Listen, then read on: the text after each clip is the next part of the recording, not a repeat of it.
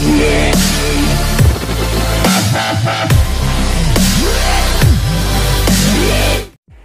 day everyone.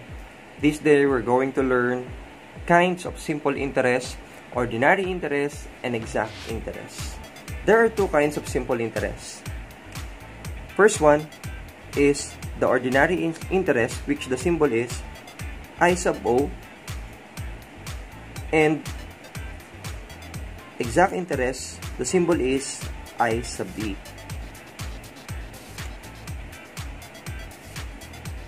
And these two uses the same formula for solving the simple interest. I is equals to P R T. Ordinary interest is a simple interest that uses 360 days as the equivalent number of days in a year. And exact interest is a simple interest that use exact number of days in a year, which is 365 or 366 days for leap year.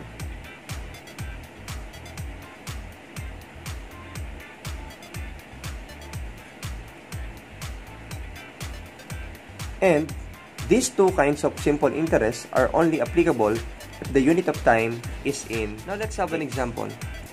Let's say we have a businessman loans $15,000 in the bank for the expansion of his restaurant.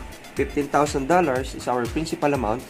It was agreed that he will pay the amount with 6% interest rate on 72 days is our time. Now the question is, what is the ordinary simple interest to be paid? Now, let's answer it by substituting the given value. Ordinary interest is equals to 15,000 multiplied to 6%, which is 0.06, and multiplied to the time is 72 days, divided by 2, 360 days, since we're looking for the ordinary interest. Now let's try to solve first 72 over 360. 72 divided by 360 is 0.2. Multiply to 0.06 and multiply to $15,000. Now the ordinary interest, after multiplying the principal amount, the rate of interest, and the time, is $180. Now let's have another example by finding the exact interest. Let's say JR borrowed $1,800 is our principal amount from his uncle. He promised that he will pay his uncle on 51 days or after 51 days at 8% interest. Our rate of interest is 8%.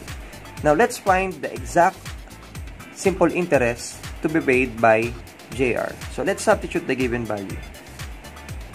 Exact interest is equals to 1,800 multiplied to 8%, or in decimal form 0.08,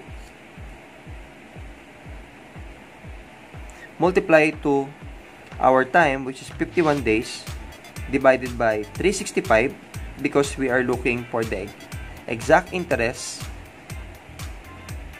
So let's divide 51 over 365. 51 over 365 is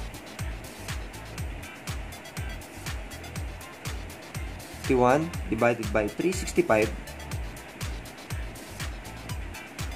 is 0.13 or 0.14.